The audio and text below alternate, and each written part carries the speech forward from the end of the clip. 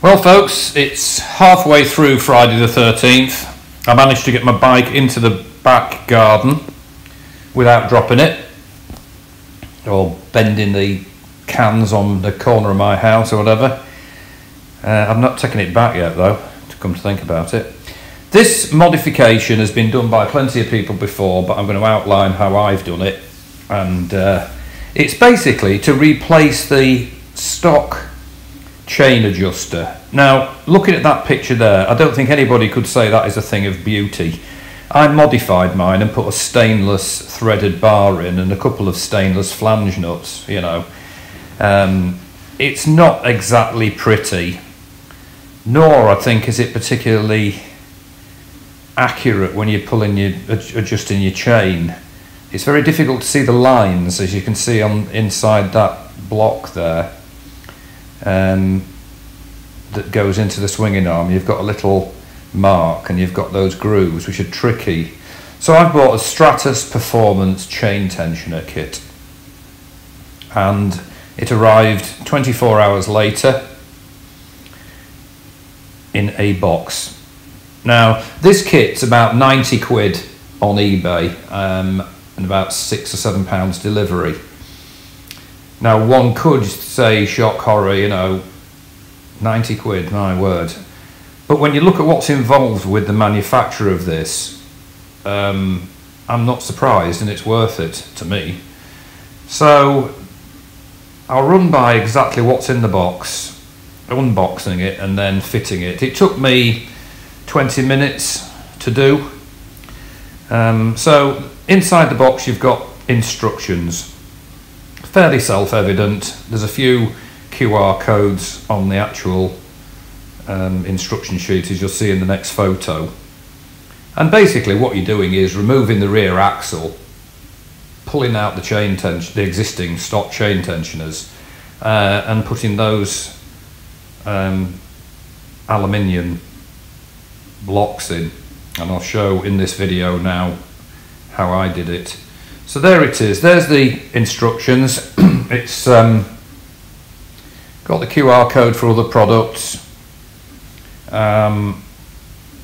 It turned up, as I say, within 24 hours, which is great. And it's not difficult to fit at all, actually. If you follow what I've done here, it might make it easier for you. So there's the instructions, and each individual component is well wrapped inside in bubble wrap. I mean, obviously, when you're spending a reasonable amount of money on any form of kit, you know, you want it to be packaged properly, don't you? And hence my going on about bubble wrap and so on. It means that you get the bits in nice condition, so it's faultless on packaging. Each individual component is then polythene wrapped as well. So this next picture shows the two end plates which go into the end of the swinging arm. They have a hole in them to put a stainless star bolt in. So there's the actual end plates. So when mounting those, the holes, the countersunk holes, they're at the bottom, obviously, so SP is facing upwards. So it's a complete replacement for the standard bracket, well, not brackets, you know what I mean, what do you call them? I don't know, tensioners. So there it is in the polythene, and then slicing merrily into that carefully with my Stanley knife. There you go. Now they're highly polished. You can choose different colours. So you can have, you know, a gold end plate. You can have different coloured blocks that go inside the swinging arm. I've gone for alloy raw, as it's called on the eBay listing, so I can see the lines better. And I don't have any goldy stuff on my bike, so I wanted the polished aluminium ones. But as I say, they do come in a combinations of colours. That's the other face of it. Now the machining on it is absolutely excellent on that. The fit into the end of the swinging arm is completely perfect. There's no slack in it whatsoever. Obviously you can see machining marks on the bit that's been machined out in the middle, but that doesn't matter because you don't see that, obviously. But the main thing is that the tolerance is absolutely bang on. So this is the actual blocks. So you've got 2 replacement axle washers, which are stainless steel, and basically ditch the stock ones, because those washers that come with this kit are a lot more precise when getting the little lines lined up to make sure that the wheel is equally tensioned on either side in the swinging arm. If you look at those blocks there, you've got like at the top of that left hand side one, you've got like a peg sticking out on the right, and then you've got a thicker peg at the bottom. They are just effectively spacers. That front one is a spacer to hold up the block, and the rear one is the threaded hole into which go the star bolts, and that is what accomplishes the tensioning. So included is some Loctite, you know, thread lock, and the purpose of that is purely to stop those star bolts coming out, really. I mean, once you've tensioned your chain and tightened up the axle, nothing's going to move, but you don't want those blocks, you know, the star bolts, I suppose, vibrating out. You can put tension on them once you've tightened your axle, but a bit of thread lock just to be sure. That's the other side. Now that's, you know, that's been hewn out from a block of aluminium. It looks like a doll's house kitchen sink with a drainer to my odd eye. But it's obviously, there's a lot of work goes into making these. They're also lightweight.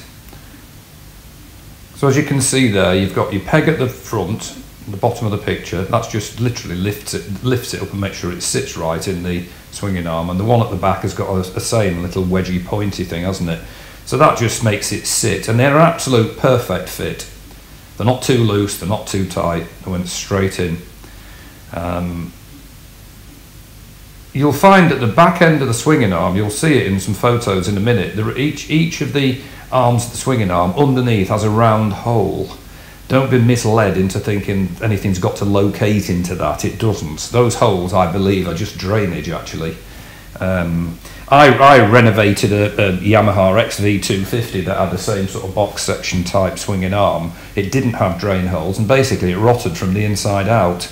So I think the 2 round holes that you'll see in subsequent pictures are just purely drainage, but there's nothing needs to line up with them. They just, you know, the actual Stratos Performance doesn't use those holes at all. So there it is, the washers, the screw lock, a couple of views of the blocks there. Now they're in size, you know, grooved on both sides.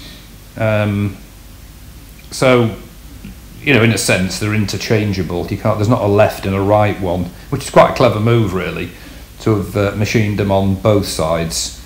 So those lines are obviously very precisely engineered. Nice piece of work, I think. So basically what you've got to do is remove your rear axle.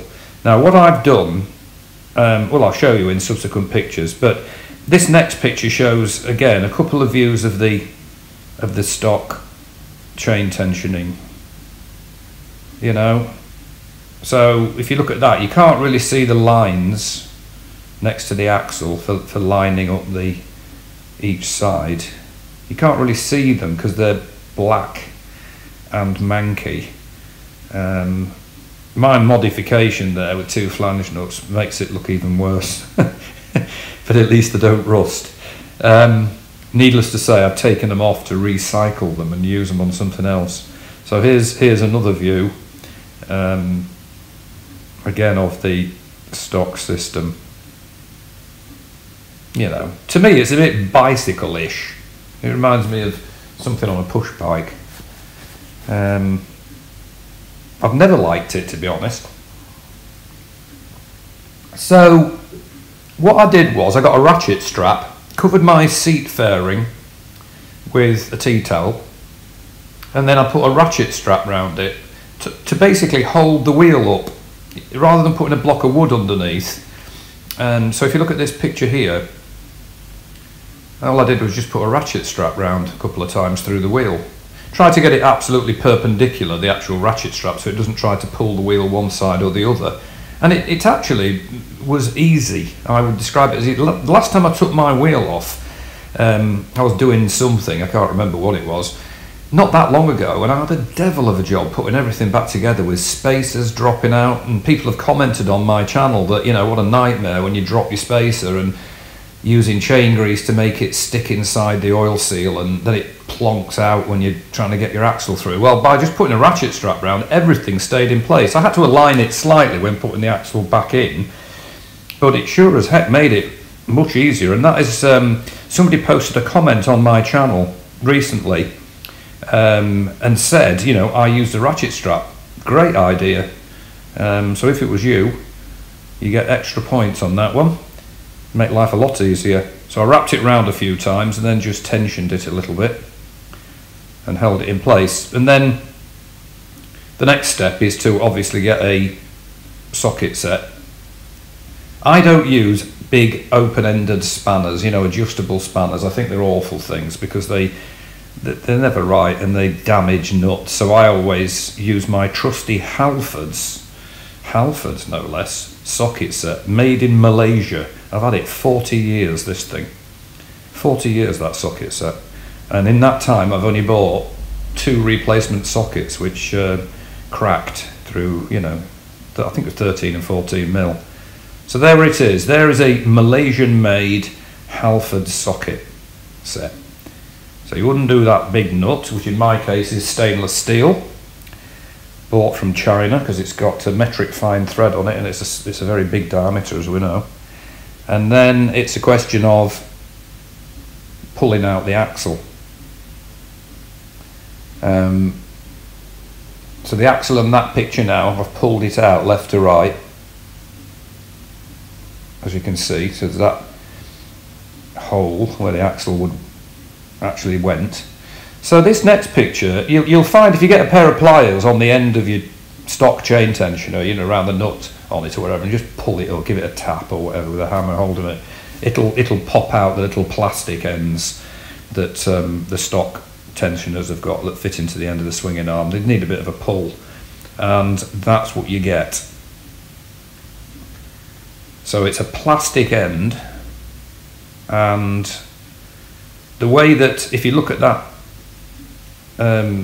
tensioner there, it's got like a leg on the top of it, it's got like a wing sticking out, hasn't it? That's what makes it sit correctly in the swinging arm, whereas on the Stratos Performance ones you've got those 2 nice pointy wedge things that enable it to sit straight front and rear, so it's doubly supported on the Stratos Performance. I'm impressed by the design. I mean, I presume Luke invented this. It's a damn good idea. So there is the pair. Now, as you can see, you know, it's difficult to see the lines with them being black. They're only mild steel. They're sort of bent over those wings. The axle hole is actually a tube welded in between those plates. So they've basically got a piece of metal and bent it round in a U and then welded a tube to each. So they're not exactly high tech. I mean, you know, we're not expecting miracles, are we? So here's a comparison. So I think, well, I doubt anybody could deny that the Stratos ones are very, very much more attractive than the stock ones. If anybody does come back and say, well, I think the stock ones look better, well, I'll be speechless for once. So there it is. You've got your thread lock, the 2 new washers, the polished end plates, in my case silver, you know, polished aluminium, and my blocks are silver as well, but you can get those gold and different colours.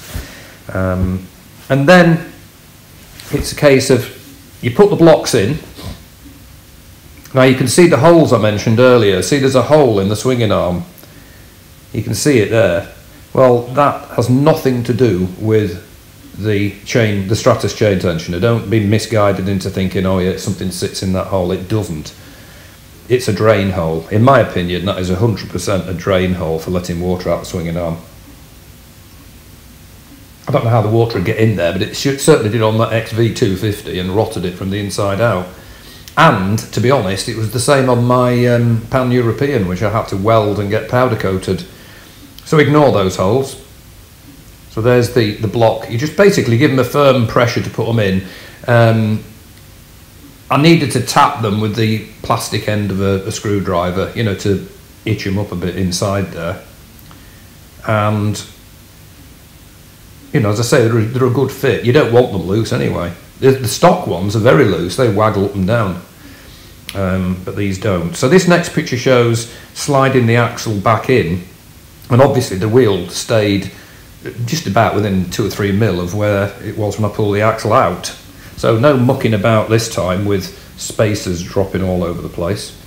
So there is the axle now going back in. You can see it's going through the block, chain tensioner block, through the new washer.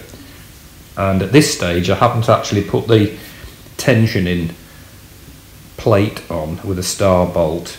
So that is the mechanism. The mechanism is it's pretty obvious, but you know, you tighten the star bolt, and the bolt is going into a threaded bit on the block inside, and it just pulls it backwards. Or if you need to do it the other way, you undo it and bash your wheel a bit. So this is the axle coming out the other side. So then I've got my stainless nut and the new washer on. And I think the ratchet strap idea is fantastic. It's so much better than using the block of wood under the wheel, because there's a tendency for the wheel to roll if you put a piece of wood under it. I've done that plenty of times and the wheel moves, whereas this ratchet strap idea is really good. So there you have it, that's that bit done. It's then a case of making sure that those lines either side are the same number of lines so that the wheel's actually aligned correctly. So there's another view of that block in place with the axle through it. You can see the threaded hole at the bottom for the star key or star bolt, and the thread lock is quite obvious. It's not you don't need thread lock to hold your axle on, obviously, because you're going to tighten that axle up properly. The thread lock is purely, as it says on the instructions actually, it's just to, you know, reduce the risk of it coming out the back end. But once you've tightened the axle up, you can then tighten that star bolt up a bit more, so it's under, you know, a lot more pressure, as it were. But a bit of that stuff on it just holds it in place, and obviously it won't stop it turning in the future. It's not going to be a permanent, a bit like that, I think Loctite Red is it, where you need to apply heat to break the seal. So it's not like that, because obviously you're going to need to unscrew it again at some point. So here is the star bolt in place now, loosely, and already that rear end is looking a lot tidier, in my humble opinion. So it's just a case of getting the right sized star bit and checking the chain tension, obviously, and getting them lined up. So these next few shots show exactly that. I'm thinking of actually doing a competition again. I'm thinking of doing a competition where you can win one of these chain tensioner kits. What do you reckon? So there it is. You can clearly see those lines now on the block, can't you?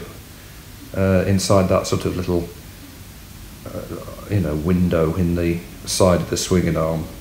They're much more visible than when they were black, and they're a lot more precisely cut as well. I noticed the grooves on the stock tensioners are quite wide and imprecise. So this next shot shows the wheel now tensioned. Actually, I've tightened up the axle, and there it is. So you can count the number of grooves from the new washer backwards, say. So there you've got 1, 2, 3, 4 and a bit lines from the edge of the washer to the end of that little window. 4 and a bit. 1, 2, yeah, 4 and a bit. And it's just a case, same as any normal, you know, any chain tensioner, you want to make sure that your wheel is aligned correctly. This is the other side. So 1, 2, 3, 4 and a bit from the new washer. I think it's good that the kit includes washers. I wasn't sure when I saw it on eBay. They looked like, I thought they were crush washers. It was just the picture. They looked like they were crush washers, and I thought, well, you want one of those on your rear axle, but it's not. They're nice quality. So these last few pics now just show the end product. So it's about 20 minutes to do that. You can see the precision fit of the end plate.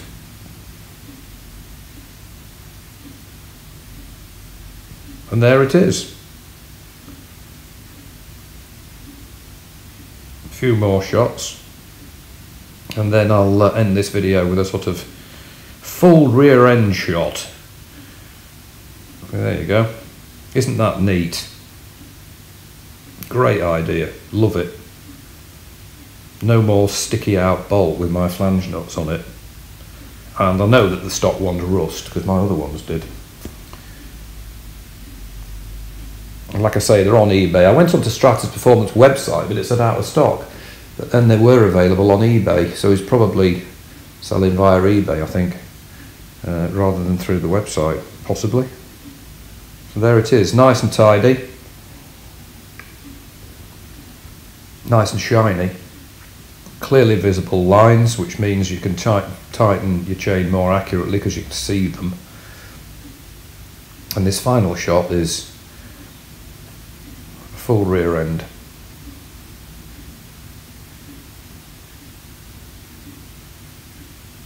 Here we go.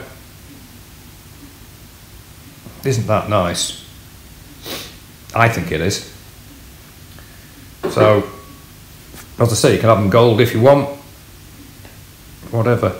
So there's obviously a fair old bit of work goes into making them. I'm not surprised that they cost 90 quid, to be honest. Nothing's cheap these days, and precision stuff isn't either, justifiably so. So there we have it. I've done it. My friend Len's done it, except he's got the gold ones, and I hope that helped people. In the meantime, it's still Friday the 13th. I don't know if I'm going to take my bike back to the garage now. I feel like I'm going to drop it. I might just have to leave it outside locked up overnight until a safe day. In the meantime, superstitious or not, I hope you're being careful on your bikes, and I'll speak to you again soon. Bye for now.